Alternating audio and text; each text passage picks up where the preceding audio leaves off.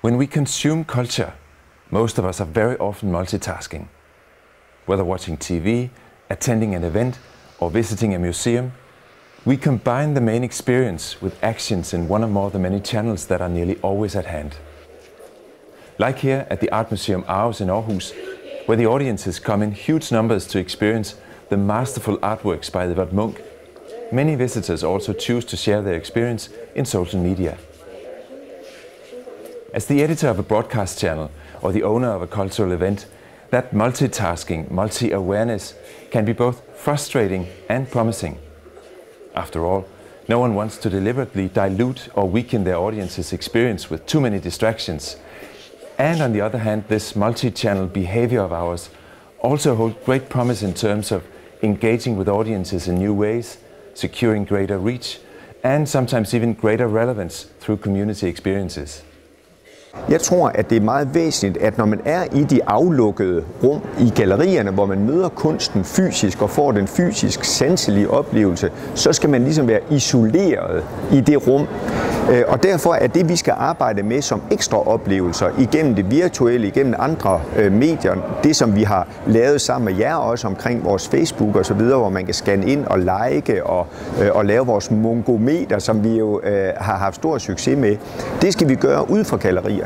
Fordi vi skal ligesom sige, der er et rum, der kan noget, der forbeholder vi så at sige oplevelsen, sansningen til det, og så er der et andet rum, som kan noget andet, og det skal vi så gøre der, hvor det har den bedste virkning, og hvor de to ikke forstyrrer hinanden.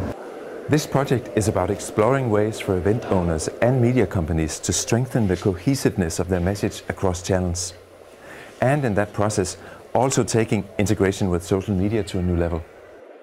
After experiencing Edvard Munch's artworks, as the guests leave the gallery, on this wall they can execute a Facebook-like with their smartphones on their favorite Munch artwork. And they can see the result reflected immediately in this projection on a wall close by. The projection is a continually updated representation of how many likes each painting has received, and an attempt to play with how we interact with social media, making it a more communal action in the museum's physical space and hopefully also a visual experience.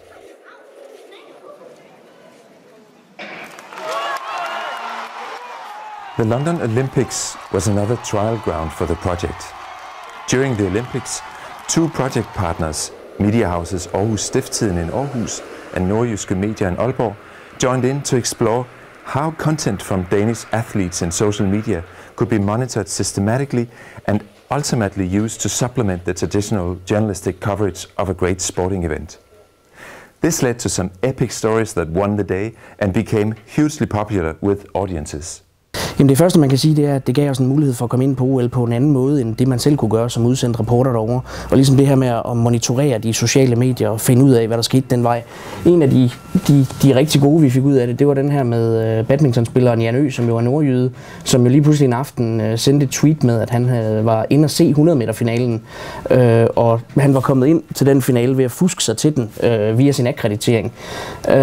Og det var jo en glimrende historie. Det var en af dem, vi ikke selv havde fået lavet, fordi hvor meget ser man Jan Ø under OL? Men det gør man, når man er til badminton. Men ellers får man ikke lavet den, man får ikke snakket med ham på den måde. Så den kom anderledes ud af det. Altså vi har opdelt de danske atleter efter lokale, både for Aarhus og for Nordjylland. Og for hele landet i det hele taget. Så vi sad og havde sådan ret godt overblik over, hvem der skrev, og hvordan de agerede på de sociale medier.